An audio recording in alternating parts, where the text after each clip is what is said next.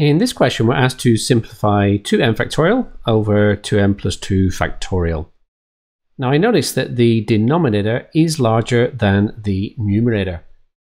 So I'm going to leave the numerator as it is, so 2m factorial. And in the denominator, I'm going to rewrite that as 2m plus 2 multiplied by 2m plus 1, and that's multiplied by 2m factorial. Now you should notice that we have a 2m factorial in the numerator and denominator, so I can go ahead and just cancel those.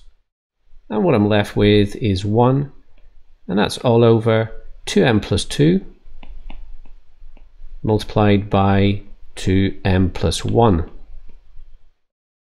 Now I can go ahead and expand this denominator. So the 2m multiplied by the 2m here, that will give me 4m squared.